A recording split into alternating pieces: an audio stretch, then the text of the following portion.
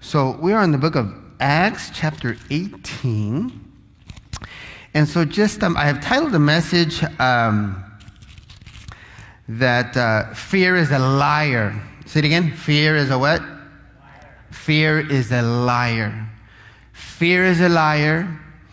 Being scared is a liar. Being insecure is a liar. Doubting is a liar. Nobody loves me is a liar. Those are a big lie. Because if you're a believer in the Lord, guess what? The Lord loves you. You are secure in the Lord. There should be no fear in all those things. But the Bible does tell us that the enemy tries to bring those what? Those doubts in our mind. And we're all going to go through it. Paul the Apostle is going to go through it. And we're going to stand there and say, well, why would you go through this, Paul? Why would you go through this? You're Paul the Apostle. It happens to all of us. Here, just to kind of premise it, Paul the Apostle, we know that he's done some amazing things. God doing amazing things through his life. He's gone through city to city, preaching and teaching and escaping, death and so many things. God has led him divinely to certain places and people and situations and circumstances. We know that God is guiding him. God is leading him. God is with him. And still the enemy creeps up. And it's going to happen to us. So here in chapter 18, it tells us in verse 1, it says, after these things, Paul departed from Athens, and then he went to Corinth. From Athens to Corinth, it's about 45 miles approximately. Many times you see in the scriptures that Paul the Apostle, on his ventures, when he was going to go to a certain place, he would tell the disciples, hey, you go ahead of me, and I'm going to go by land. I'm going to walk there, or I'm going to take the horse there, or some way to get there. In other words, I don't want to get there too quickly. And do you know why? Because he wants to spend that time with who? With God. It's very, very important that all of us, as well as Paul, you'll see he took this by land. He went by land. It's very important that we all take the time, like Paul, to take long walks, go by ourselves, spend time with God, and talk to God. I do that a lot. Every day, every weekend, I take long walks. I go to the beach, run, walk. Every Saturday, I'm gone somewhere for the day, either Coronado, San Diego, Santa Barbara, Palm Springs, Big Bear. I'm gone because that's my day I spend with who?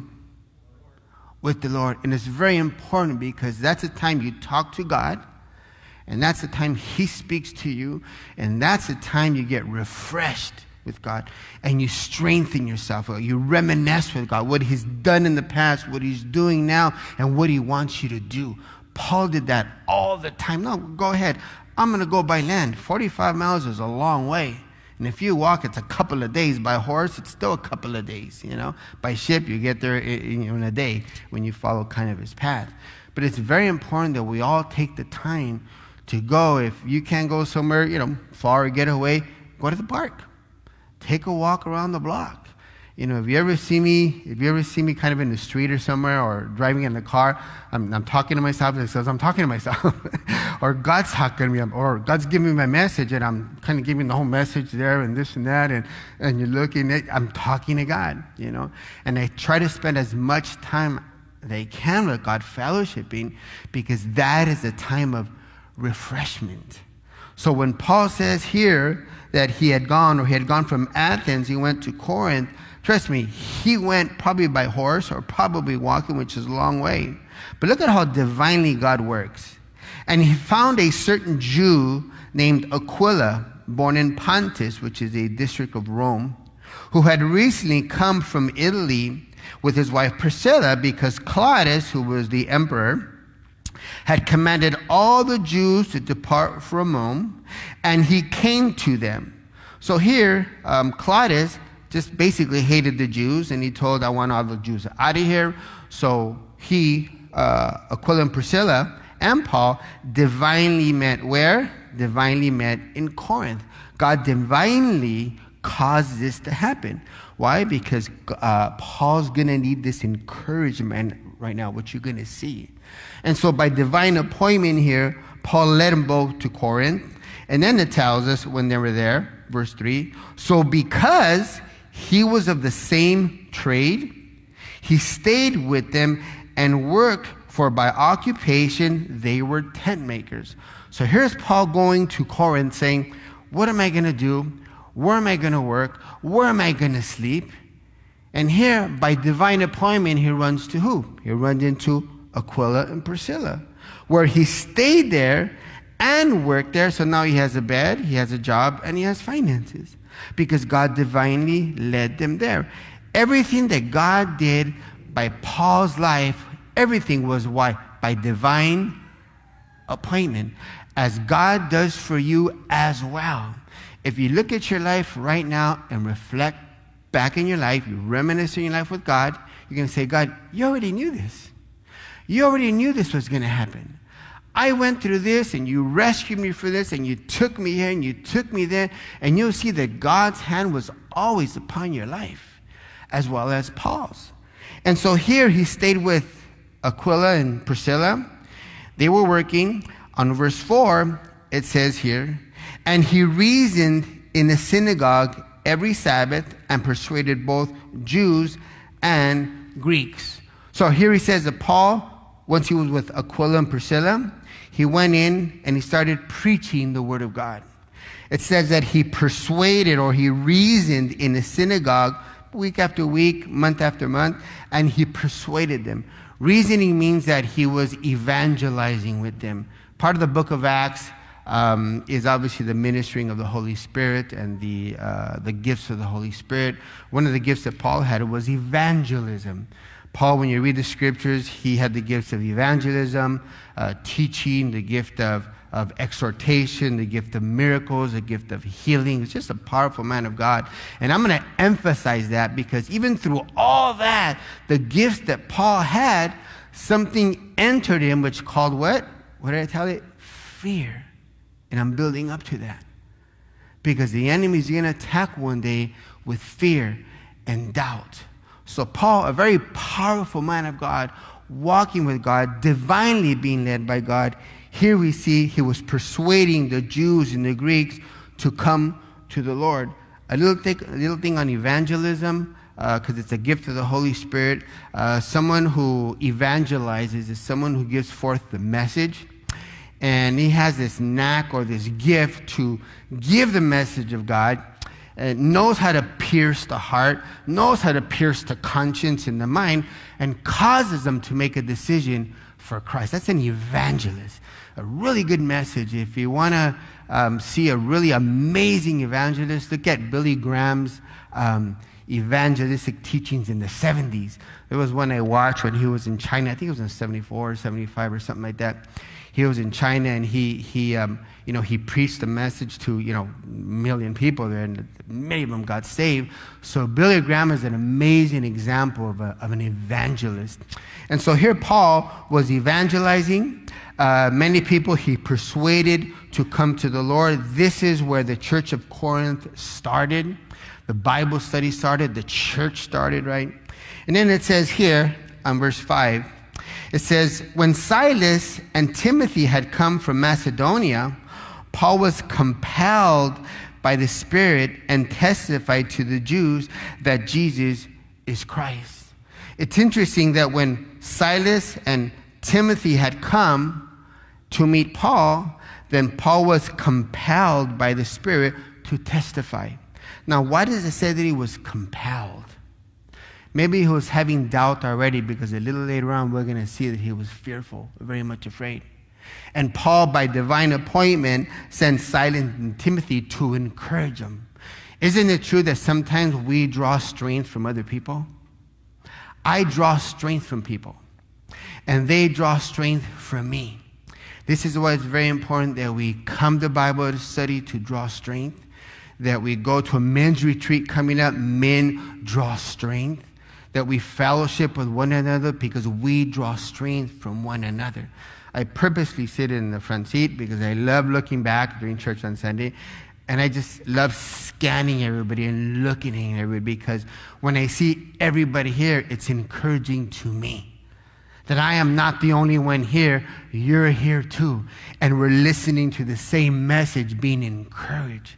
Drawing strength from one another is very, very important. There's a scripture that says that iron sharpens what? Iron sharpens iron. And we need that encouragement to draw strength from one another. I kind of wasn't going to say this, but it kind of came into my mind.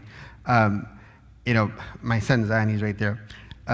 We had a Taekwondo tournament yesterday because we do Taekwondo fighting. And, Zion's not kind of very clingy son. He doesn't kind of cling to me. He's just kind of, but I've noticed that during Taekwondo tournaments, when we're going to fight and we're waiting for our matches to come up, he always comes and he leans on me like this. That's the only time he leans on me. He's like this. And I know what that means. He's drawing strength from me or encouragement from me. Because it's nerve-wracking, we're going to fight black belt. It's nerve-wracking, But he does that, and I know he's drawing strength. So, I turn around, hey, let's give it our best, and we do some little encouragement, and, because it's nerve-wracking. And I know he's drawing strength from me, but at the same time, I'm drawing strength from who? Him. Because I want to be an example to him. He's an example to me. And we're drawing strength from one another. So it's very important that we draw strength from one another. Right? Here, Paul, it says that once Silas and Timothy came, he was compelled by the Spirit to testify to them. There's a very interesting story that came to mind. It was in John 20 when Mary had come and she had went to the tomb and she saw that Jesus wasn't there. And so she went back to Peter and the rest of the disciples. She said, Jesus is not there, and somebody took him, somebody stole him, And then it says that right away, Peter and John ran to the tomb. They were just booking it because it says they started running. And it says that Peter was running and John just passed them up. And once he got to the tomb, that he stopped in the entrance of the tomb and he looked in and he saw, but he wouldn't go in. He looked in, he was scared of going. But then there comes Peter behind. As soon as he hit the tomb, he just jumped in. He says, where's my Lord and Savior? And then it says, and then John went in and he believed. John was afraid to go in until Peter went in. And then he was encouraged to go in. He drew strength from Peter. They drew strength from each other. This is why Jesus always sent the disciples, how many? 3 by 3, 4 by 4, or 2 by 2? 2 by 2. To draw strength from it, to encourage one another. Anytime I go with another believer, I draw strength. Do you draw strength from a non-believer? You can't. You're there to witness or share. But when you go to a believer, don't you feel like this little strength now? Because we got two believers, we got two Christians here, and you draw strength from one another. And so here, when Silas and Timothy had come from Macedonia, Paul was compelled by the Spirit and testified to the Jews that Jesus is the Christ. He says, but when they opposed him and blasphemed, he shook his garments and said to them, your blood be on your own heads. I am clean. From now on, I will go to the Gentiles. They didn't want to listen to Paul. They chose not to come to the Lord. Paul had this burden, this passion to share with his fellow Jews, for them to be saved because he knew the Jews. He was a Jew. He knew the culture. Oh, I can save all of them. But they rejected him. He says, you know what? I did my responsibility. I shared the word with you, the gospel with you. You rejected. Fine, I'm going to go to the Gentiles, which is fine. And then it says here, and he departed from there and entered the house of a certain man named Justus, one who worshiped God, whose house was next door to the synagogue. So by divine appointment, he goes there to this guy's Justus' house, who was next to the synagogue. Now, these two verses I kind of don't understand. You can kind of speculate what happened. But whatever you speculate, a beautiful thing happened. Because he went to Justus' house. I'm sure they were talking about the Lord, because when two people come together that are believers, what do? Talk about the Lord. That's the most beautiful thing you can ever talk about the Lord. I mean, you can start off talking about sports, and then you end up talking about the Lord. You can talk about, restaurants, and you end up talking about the Lord. When two believers get together, you can talk about any subject, and trust me, it always goes back to the Lord, because that's the encouraging thing. That's what encourages you, And so here he was there at Justus' house, next to the synagogue, probably talking about the things of God and so forth. And I say that because now on the next verse, look what happens. It says, then Crispus, the ruler of the synagogue, believed. He just kind of throws that in. So was Crispus listening? Like, what are they talking about? What? Maybe he was there having dinner or supper, and he heard, Paul talk to Justus, and he was listening, and and he's a ruler of the synagogue, listening. Oh, my thing came up. And he was listening, and then after Paul was done, he probably went outside to say, hey, that Jesus you were talking about, and whatever happened, he got saved. And apparently he went into, his house, because then it says, here on verse 8, then Crispus, the ruler of the synagogue, believed on the Lord with all his household, and many of the Corinthians, hearing, believed, and were baptized. Just like that. I mean, there's a lot that happened on the verse, because not only he got saved, his family got saved, and a lot of people got, and then a baptism. I mean, that's a matter of 2 or 3 days that happened right there. But the beautiful thing is that when he was talking to Justus, somehow Crispus listened, he got saved, and then God's Holy Spirit did a beautiful, beautiful thing. Now notice how God works in beautiful ways. He just went to go visit him. And then he got saved. You never know who's listening to you share the things of God or watching you share the things of God. We're just compelled to do the things of God. I remember years ago, I was in Arizona, just kind of popped in my mind. And I was sharing with these young people about the things of God. Oh, it was like 20 years ago. And I was sharing with them, and they were kind of like, yeah, kind of like not paying attention. Oh, yeah. And I was sharing with them, and after all was done, anybody want to receive the Lord? None of them, right?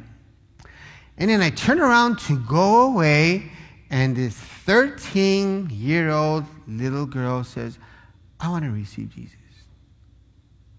Had no idea she was listening. Had no idea she was there. She was one of those, what do you call, with the black eyes and black, you were black? Gothic. She was a Gothic, right? And I had no idea. But she was paying attention. She was listening. All I'm called to do, you're called to do, is share the word of God. But you never know who's listening. So here, going to Justus' house, and then who gets up getting saved? Crispus, his household, and then a whole bunch of people in chorus. And thus the church started. They believed, and then they were baptized. Now, Paul, to reiterate, wonderful ministry. God led him divinely, the gift of miracles, healing, encouragement, exhortation, teaching, evangelism, city by city. Just amazing. Paul the Apostle. Amazing. What's the title of the message? Fear is a liar. Because now it's nighttime. And Paul the Apostle is ready to lay his head and rest. So he's ready to sleep, probably thinking of, what just happened and everything that's happening and wonderful. And then here comes the fiery dart of who? Satan. And it happens. Watch this. Now the Lord spoke to Paul in the night by a vision. It's not a dream. Or I would have said, spoke to him in a dream. A dream is when you're asleep and you have a dream. A vision is when you're awake and God shows you something. So he was on his bed laying down, and then God shows him a vision, and God said, do not be afraid. Because he was what? Afraid. fear entered his heart. He says, do not be afraid in a vision, but speak, and do not keep silent. For I am with you, and no one will attack you to hurt you. Now, side note, they're going to attack him, but they're not going to hurt him. And no one will attack you to hurt you, for I have many people in this city. Paul was suddenly afraid. Paul, why are you afraid? Everything you have done, God has led you divinely, and all these beautiful things. From chapter 9, until chapter 18 and everything in between, everything God has done. Paul, why are you afraid? Why are you fearful? Because it happens. The Bible tells us in Ephesians, he says, pick up that shield of faith so you may quench or destroy the fiery darts of the enemy, which is fear, unsure, doubting, insecure. Nobody wants me. Nobody loves me. I can't do this. And you can just add anything. That's a lie from the enemy. Fear is a liar. Doubt is a liar when you're a Christian. Because the Bible says, I can do all things through Christ who strengthens me. And we're talking about Paul, who suddenly had this fear. This fear. After all he's done, and God through him. So we're going to get real right now. This is real, but more real. Okay? I like to be transparent. So, long story short, getting to the point, fast forward, I have a thyroid problem I've had the past 25 years. And it's never ever bothered me. In the past month, it's bothering me now. Where it's affecting my heart. So about a month ago, I would have it causes blood to force to your heart, and I'm here normal, and my heart will be beating just fast, rapid, fast, and I'm breathing normal. And it's been happening for the past month, and I'm like, what's going on? And that lasts for about 10, 15 seconds, no problem. For the past year or two, no problem. But last month, I had an episode where it lasted an hour. But I'm fine. And it happened after our taekwondo on Friday. 5 minutes right before it ended, it hit me. And when that hits, I got to lay down and just wait till it goes away. I have to breathe normal. I'm breathing normal, everything's fine, but it's just going on its own. Something's out of whack. And so I just barely managed to drive home a couple of blocks away. I got off my truck, I laid on the floor, I was all sweaty, smelly, my taekwondo practice, and I'm laying on the driveway, and I'm just, it's already, 8:30, 8:45, 9, it's still going on. I'm just laying down there, and I'm saying, am I going to die? And then fear hit me. Because I felt my body shutting down, I couldn't move. I can breathe normal. I can think, I can talk, but it was just fast. And then fear hit me. I said, is this where I'm going to die? And I started praying, I started talking to God, and I said, God, wait, you're in charge of me. You created my body. You said in your word, for let us make man. And then you said, so God created man. And in chapter 2, Genesis, you said, and God formed man and breathed into him and gave him life. God, my life is in your hands. You also said in your word that we're an intricate unity. Everything works together, all the 11 systems in your body. And you said that we are fearfully and wonderfully made. I said, God, I'm in your hands. Right now, I'm in your hands. Whatever you want is fine with me. And what happened to the fear? It left. It's gone. No more fear. And so for a past month, I have not been feeling well. I still do my daily agenda. I still go to my taekwondo practice. Not a problem, but I have this pressure in my heart.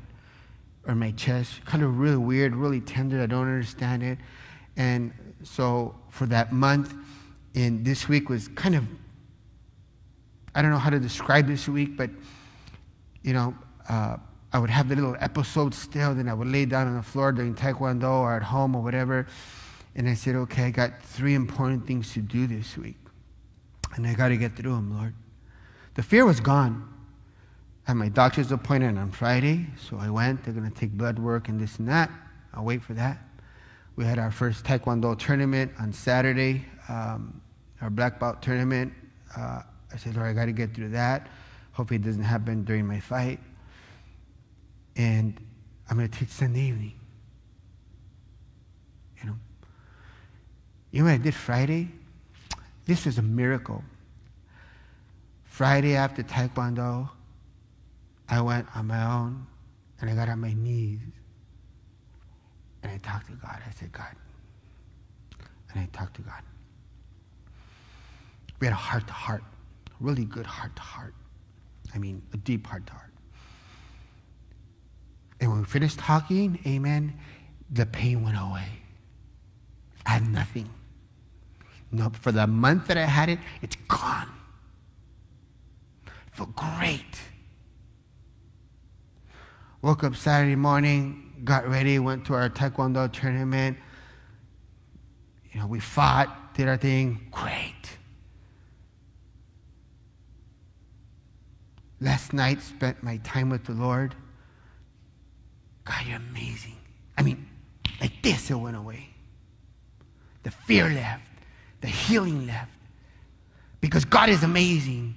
And God listens. If you have fear, it's a liar. Because he's going to put that in your mind. He's going to put that in your heart. And you don't listen to that. You talk to God. How many of you ever had fear? Be honest. Only me? Yeah. How many have ever been in doubt? Just keep your hands up. Doubt, fear, scared, unsure. But I'm telling you, God always comes through. Paul faced fear right now. Do not be afraid. And you're going to go through it, and I'm going to go through it. It's real. Unsure, doubt. Another real story, long story short. I haven't had a car payment in years. My truck conked out about 3 weeks ago. I don't know how much automobiles cost. I just don't. This is God. And so I had to go shopping because I need a vehicle. And, and I don't want to buy any vehicle because I don't want the new payment and all that stuff. And so on Tuesday, it conked out on me.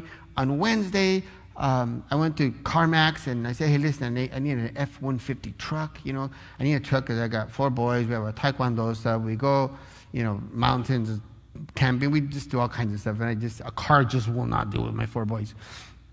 And so I went there and, I said, I need an F-150. And I said, oh, this is nice. I'll take this. $68,000. Gee, how much is the payment? $7,000. Oh, forget it. I mean, $700. Forget it. And I saw one that kind of nice. It had like 35,000 miles, 38,000 miles, and it was like 38,000, 40,000, something like that. And I said, well, this is nice. How much is this one? And I needed a truck because I was borrowing a vehicle. And so I said, well, how much is this? This is how much it is. I said, okay. I said, well, can we see how much the payments are going to be, this and that? And so then did it real quick, and he says, well, the payment's going to be $580. I'm like, $580? I haven't had a payment in years. $580? I call my insurance company. Hey, listen, how much is, give him the VIN number. Oh, insurance is going to be about $400. $1,000 on a payment? I'm like, that's not going to happen. I can't do that financially. I cannot do that financially. There's no way I can do it. It's way over the top. But the vehicle's nice, and I do need one. Now, I can either put a used engine for $3,500 or a brand new one for $5,000, but but the truck is kind of messed up, and you know how you have to do like little movidas, little things for things to work, like this doesn't work and this doesn't work, and the window you have to push like down to the left in order for it to go down, and sometimes it doesn't work, and everything, you just have to do little things to make it work, and it's just, and a new engine is just not going to fix those things.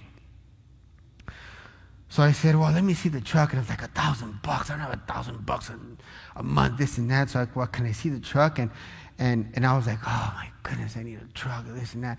And so I was looking at the truck. It was beautiful. It's out there, by matter of fact, and it's out there. And so I was looking at the truck, and I was like, this is nice, and everything's like new, right? Everything's new, everything works, like the clock works, and everything works. And I'm like, wow, it's amazing, right? And I'm like, but I can't afford it. So it was kind of nighttime already. I was after work about 7:30, and I flashed my phone light. I'm looking inside the driver's seat, and I go to the back seat, look, and I go around the other side. And I'm like, I can't afford this. I can't do this. I just can't do it. I can't do it. Doubt, unsure. I mean, on paper, I can't do it, but I need a truck. And so what happens? I go to the back, and I open the door, and I ask the Lord, I said, Lord, you have to give me a sign. God, you have to give me a sign that if you want me to do this, because I just can't. And you have to give me a sign. The car was spotless, clean. You know that new smell, right? And I opened the back door, and I flashed the light, and there was a penny. There was a penny. Do you know what a penny means? I'm going to tell you what a penny means. This is the miracle of God. Because anytime I witness and someone's going through a difficult situation, if anything, I always give them my penny testimony. Or my penny story, I tell them. So listen, I said, there was this very rich Christian man, this billionaire, and very humble Christian man, and he had this young man who just idolized him. And one day this young man met him. He says, oh, I want to be just like you, and rich and famous, and and wealthy, and just like you, and can I ask you a couple of questions, sir? And he says, yeah, let's go take a walk. And so they go out to take a walk, and as they're taking a walk, the billionaire notices a penny on the floor, and he picks it up, puts it in his pocket. And so the young man says, sir, why would you pick up a penny? Why do you need why would you need a penny? And he takes it out of his pocket, and he gives it to me. He says, read it. What does it say? He says, 1 cent. He says, no, read it again. It says, in God we trust. He says, that's the only lesson you need to know, is that you trust God. I'm going to tell you something. That truck was spotless. And you know how it was spotless? Because they were there with me. And I said, here's a penny. And she knows the story of the penny. There's not even a lint in there, but there's a penny. And I said, God, give me a sign. And there's the penny. I said, okay, God, I'm going to do it by faith, because I sure cannot do it by paper. Long story short, the next day I told the guy I'm going to go pick it up on Friday, this and that. And I get an email on Friday morning from AAA. And AAA says, buy a vehicle from AAA. Make a long story short, I got the same exact car, newer, less expensive. Instead of $1,000, for a total it's $600. Isn't that God? Isn't that God? But I asked him for a sign, and God flipped a penny in there when somebody wasn't looking, because it was spotless, and they know that. And I said, here's a penny. My penny story. God's amazing. The enemy will put fear and doubt, insecurity, and all those words he will put in your mind. He put it in Paul the Apostle. Paul the Apostle could have stopped right there and said, I'm not doing it, and could have not went on. There's a beautiful song from Zach Williams called Fear is a Liar. Fear is a liar. It'll take your breath away. It'll stop you in your tracks, in your steps. Fear is a liar. Cast it in the fire. So anytime these things enter your heart or your mind, you get on your knees and you pray and say, God, make a way. And God will make a way. The Look what it says on verse 9. Now the Lord spoke to Paul in a vision by night and said, do not be afraid, but speak and do not keep silent, for I am with you, and no one will attack you or hurt you, for I have many people in this city. And what? He continued there 1 year and 6 months, teaching the word of God among them. For 1 year and 6 months. If he would have stopped in that fear, he never would have did this. How many people don't apply for the job because they're afraid? Or continue going to school because they're afraid? Or buy a truck because they're afraid? And I haven't made the first payment. It's due in 2 weeks. We'll see how that goes. Right? You're afraid of going forward. The song says, it takes your breath away and it stops you in your steps. It does. Fear does this. Or doubt. Or any of those things. If you're a Christian, that is not for you. Right? Because the Bible says, for have I not given you the spirit of what? Power. Not a spirit of fear, but of power. And a sound mind and love. That's the spirit that God has given believers. So look what he says here. Verse 11, and he continued there 1 year and 6 months teaching the word of God among them. Now when Gallio was proconsul, governor of Achaia, the Jews with one accord arose up against Paul and brought him to the judgment seat, saying, this fellow, Paul, persuades men to worship God contrary to the law. Now, remember they said, they're going to attack you, but they're not going to hurt you.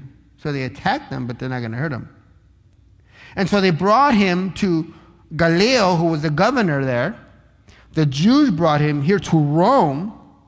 It says, and when Paul was about to open his mouth, because they were saying, look, Paul did this and Paul did it. And right when Paul was going to open his mouth, God probably went like this. Don't say anything. You don't have to say anything. You just stand there. And look what it says. Verse 14, now when Paul was about to open his mouth, Gallio said to the Jews, now God spoke through him, if it were a matter of wrongdoing or wicked crimes in Rome, O Jews, there would be a reason why I should bear with you. And I'll hear all these accusations. It was a Roman breaking the law issue, but it isn't. But if it is a question of words and names of your own law, your Jewish culture, your Jewish ways, religion, look to yourselves. I don't want to deal with that. For I do not want to be a judge of such matters. Paul didn't have to say nothing. He was about to. And God spoke through Gallio. Didn't have to say nothing. Now God said, they're going to attack you, but not to hurt you. They attacked them, but they didn't hurt him. Then it says this. And he drove them from the judgment seat. Get out of here. Everybody get out of here. Verse 17. Now, this I don't understand, but I'm going to read it. And I don't know how to explain it. Now, they couldn't attack Paul because they wanted to basically beat him up, but God said they're not going to hurt you. It says, then all the Greeks took Sosthenes, the ruler of the synagogue, and beat him before the judgment seat. But Gallio took no notice of these things. So they couldn't get to Paul, and poor Sosthenes, an innocent bystander, they just started beating him up. I have no idea why. I don't even know why it's in there. But poor guy, maybe he was assisting Paul. He went with Paul there. He was one of his protectors. I don't know, but they started beating him up, which is kind of pretty bad. Verse 18. So Paul still remained a good while. Then he took leave of the brethren and sailed to Syria, and Priscilla and Aquila were with him. He had his hair cut off at Centuria, for he had taken a vow, which is a Nazareth vow. He talks about it in chapter 21 a little bit more. And he came to Ephesus and left them there, but he himself entered the synagogue and reasoned with the Jews. Then they asked him to stay a longer time with him.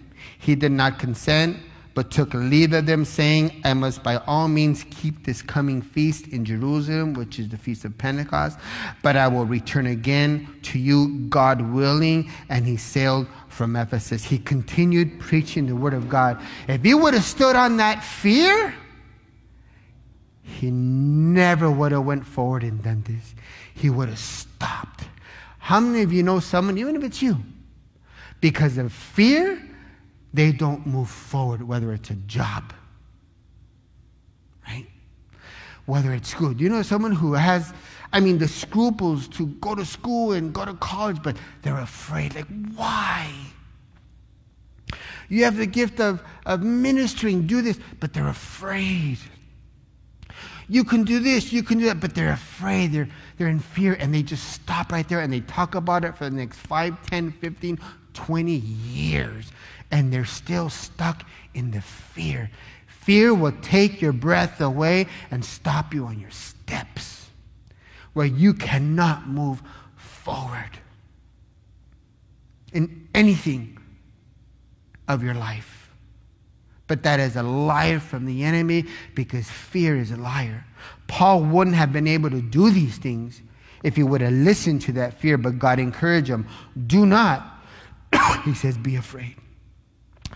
Paul continued there, as he says here in the last part on verse 23. He says, I will return again to you, God willing. And he sailed to Ephesus, God willing. Do you know how important it is to say God willing every single time? Because I'm going to tell you, you have your agenda and God has his agenda for you. And trust me, you want God's agenda for you all the time. I have learned to say God willing, I'll say about 10 years ago, God willing. Sometimes we say, oh, God willing, just kind of, Christianese language. No, I've learned to say God willing. God, if it's your will. If it isn't your will, I don't want any part of it. Period. Because you want the best for your life, God willing. And everything say, God willing, whatever your will be. And trust me, you'll have a peaceful life and you'll be in the path of God. Look what he says here, verse 22. And we had landed at Caesarea and gone up and greeted the church. He went down to Antioch. After he had spent some time there, he departed and went over to the region of Galatia, Phrygia, in order, strengthening all the disciples. He went to all these regions, strengthening, teaching the disciples, the new believers, and evangelizing in all these cities. But if he would have stopped in fear, he never would have did this. This will never happen if you don't take a step forward. It'll never happen. I've had many fears before, and I don't remember how I overcame them, but I remember just saying, if I don't do this now, I'm going to regret it later on. As a non-believer, And I took chances. And now, how much more of God? Believe it or not,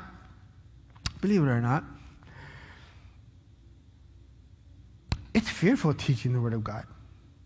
I get nervous. I get the same nervous as when I'm fighting a Taekwondo fight. And I find guys who are 6'7", 380 pounds, and I'm like this, oh my goodness. And I get nervous. And that same nervousness I have here. And it's a healthy fear, but it's a fear. But I love fighting and I love teaching. But if I listen to the fear, I would never fight and I would never teach. And all I'd be doing is just talking about it. You all have a gift of God. They're called the gifts of the Holy Spirit. And if God chose you, it's because he wants to use you. And there's no room for fear in a believer, whatever it may be. So you have to go to your space, wherever that is. Get on your knees and talk to God and say, God, this is what you call me to do, or whether it's school or work, anything, whatever you're fearful of, God, this is it. Because fear is a liar. Doubt. And move forward. And God is going to meet you there as he met Paul there in all these cities that he's ministering. And it wouldn't have happened if he would have stayed in fear that night. And then it says here, verse 24. Now a certain Jew named Apollos, born at Alexandria, an eloquent man and mighty in Scripture, came to Ephesus. This man had been instructed in the way of the Lord, and being fervent in the Spirit, he spoke and taught accurately the things of the Lord, though he knew only the baptism of John. So he began to speak boldly in the synagogue. When Aquila and Priscilla heard him, they took him aside and explained to him the way of God more accurately. I don't know what that means. He only knew the baptism of John, but he was excited about the God, preaching and teaching the word of God. What I'm assuming it means more accurately is because Paul spent a lot of time with Aquila and Priscilla. I'm sure they shared a lot of things about what God has done in their life. Paul, I'm sure, told them, hey, I was on the Damascus road. I was blind for 3 days, and God led me and guided me, and God had done all these things, preaching, teaching, healing cities, and all these wonderful things, and how the Holy Spirit works, and you know, the enemy and the demons and all this stuff, whatever. And I'm sure that Aquila and Priscilla sat down with him and shared with him these things. This is how God leads. This is how God guides. This is how God, speaks to you in many different ways, because God's vast, God's amazing. One of the reasons why I love fellowshipping, men's retreat coming up, is when you talk to other men, you get to hear their testimonies in their lives. And you learn how God ministers to them, how God spoke to them. And I learned something from that. We learned something from that. That's what's very encouraging. He taught them, or they taught them, the more accurate way of the things of God, of the Holy Spirit, how he works, how he leads, and how he guides. Amazing. Then it says this. Verse 27. And when he, Apollos, desired to cross to Achaia, the brethren wrote, exhorting the disciples to receive him. Hey, he's on his way. And when he arrived, he greatly helped those who had believed through grace. What was one of the things he learned is grace. Remember he said that he learned the word more accurately, the things of God more accurately. One thing is the grace. Probably from Paul, teaching Aquila and Priscilla, the grace of God more accurately, and other things as well.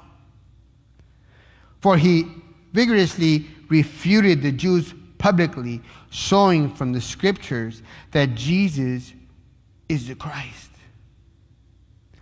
The last part never would have happened if Paul would have stood back in his fear. I could name one person. So I'm not going to name one person, but there's one person who comes to mind. I'm going to be very vague about it. I'm going to kind of make up some things, because I'm not going to make up, it's true, but the names and things.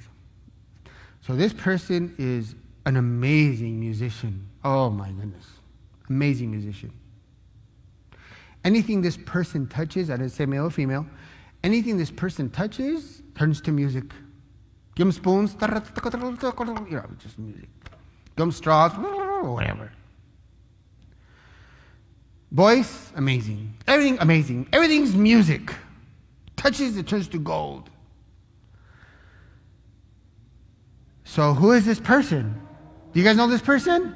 No, because the fear of failing, of going forward and doing something with music. And I'm here saying, oh my goodness, oh my,